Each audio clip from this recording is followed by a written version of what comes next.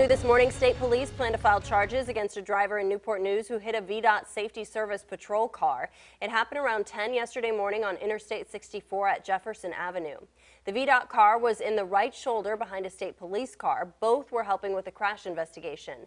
Then the driver of a Honda Civic lost control of his car, ran off the road and hit the VDOT car from behind. Both cars got pushed into the Jersey wall. The driver of the Civic, his passenger, and the driver of the VDOT patrol car all went to the hospital for injuries. They are all expected to survive.